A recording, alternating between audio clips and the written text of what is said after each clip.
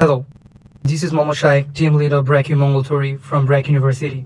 It gives me immense pleasure to introduce our latest rover and to invite you to participate in the System Acceptance Review of URC 2023. Our team is made up of 30 talented and dedicated undergraduate students who share a passion for engineering and technology. This year, we have divided ourselves into 9 specialized sub-teams, each with a specific focus such as mechanical, 3D design and simulation, electronics, communication, control, science, management, publication, AI and autonomous, and funding and outreach. Learning from previous experiences, we have adapted and modified our rover towards a more reliable and state-of-the-art machine, which can complete exploring any terrain with ease. The A-shaped ladder chassis resists any form of deformation when it transverses. The heart of the rover circuits and electronics is supported and secured over this strut. Further improved stability and traction is achieved using modified stainless steel light wheels and thick rubber gripper. To prevent flipping of the rover, a redesigned extender which extends the base area to change the center of gravity for a stable descent. Moreover, a 60-degree angular tilted wheel-to-frame orientation of the frame provides more stability in slow descent. To support the astronauts with equipment servicing and various arduous experiments, a 6-degree of freedom arm is used.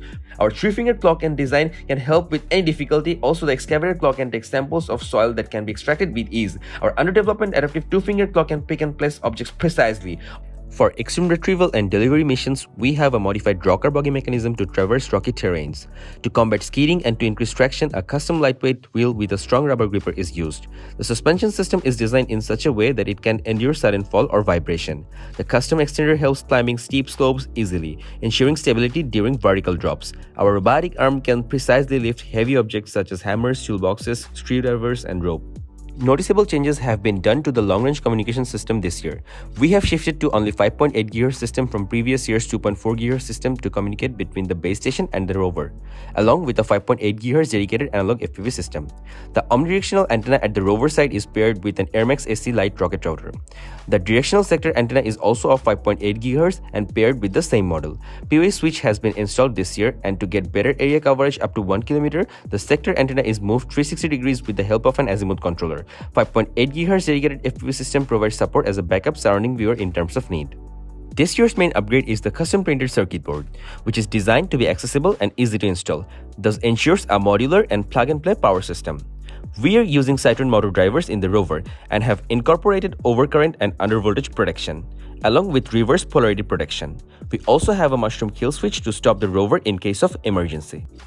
This year, we improved the stability of our rover model and concentrated on smooth and ergonomic rover operation. ROS has been fully utilized, allowing smooth communication and better control of our system. A custom-made web GUI ROS node has been created to facilitate more intuitive and clean over our rover system. We have developed a new robust messaging format that implements error checking and correction. We also included slow start and stop feature to prevent inrush current and create friction.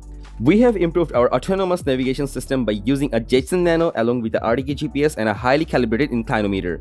Well-tuned PID control has been implemented for smooth traversal through waypoints. This year, we have used a new and improved customized navigation algorithm which successfully detects and passes by aero tags, which performs significantly better than our previous system. To detect the air tags, OpenCV Aeroco library has been used. We have also used a depth camera for not only tracking distance but also for avoiding obstacles in the rover's path. 3 indicator LEDs have been installed on the outer part of the rover body to show the control status.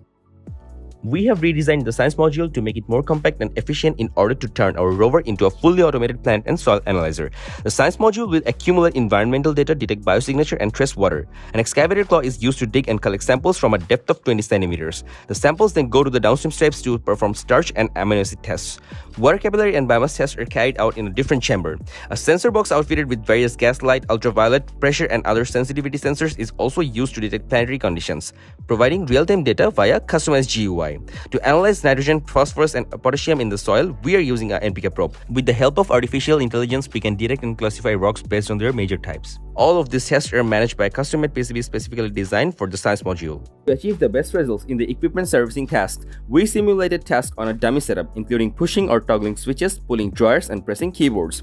Our current system uses the YOLO V5 artificial intelligence model, whose hyperparameters have been further tuned and trained on additional data for improved mechanical tool and equipment detection. We are able to use inverse kinematics to move our end effector to any XYZ position and roll pitch, yaw orientation. This year, after the COVID pandemic, we have made several visits to schools and technology fairs to spread the word about robotics amongst the younger audience. To keep the team on track, we have used a Kanban method on Notion.